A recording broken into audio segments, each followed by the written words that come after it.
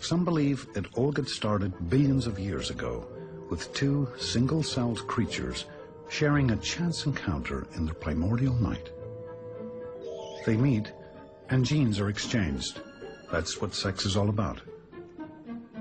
The moment is brief, but it leaves them a little bit stronger, a little more likely to survive and reproduce.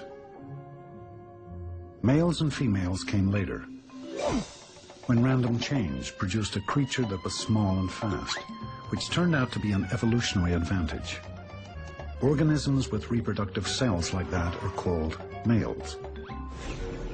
Their goal is to find organisms with a different specialty, providing the nutrients life requires. They're called females. These early pioneers evolved in time into sperm and eggs.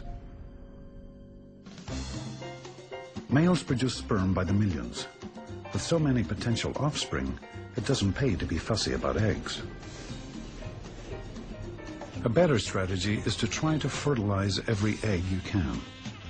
Eggs are more complex than sperm and take a larger investment of energy.